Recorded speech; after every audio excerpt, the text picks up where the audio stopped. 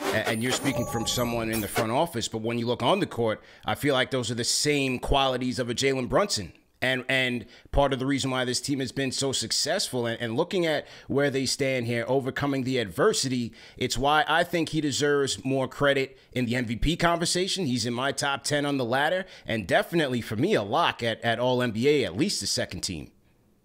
You know, Jalen Brunson is a tremendous story. You know, I had the pleasure at least getting a chance to work with him his first year in New York, which was my last year in New York, and just watch the professionalism and how someone went about his work every day. And you talk about not paying attention to the outside noise. I mean, he is one of the best I've been around from a player standpoint in that. He knows his game. He knows what he can accomplish. He trusts the work that he has put into it. He's very tough-minded. And he embraced the challenge of coming here to New York.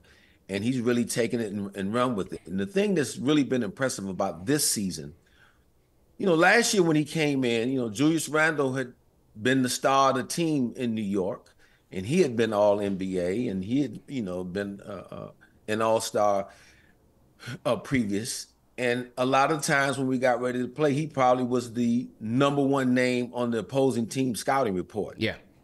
You know, Jalen comes in, takes a lot of the heat off of him last year, now comes back this year. Now, for the most part, he probably is the #1 name on the scouting report that teams are trying to take away. And they're trying to take him away in large part this season without Julius on the floor too. So it makes it that much more impressive what he's doing on the court now, because he doesn't have that secondary elite scorer who can really take the pressure off of him. The way he's managed and figured this out, and like we talked about earlier, how the other guys up around him have risen up to the challenge. So much, you know, there's a lot of credit to be handed out and to a lot of different people within the organization.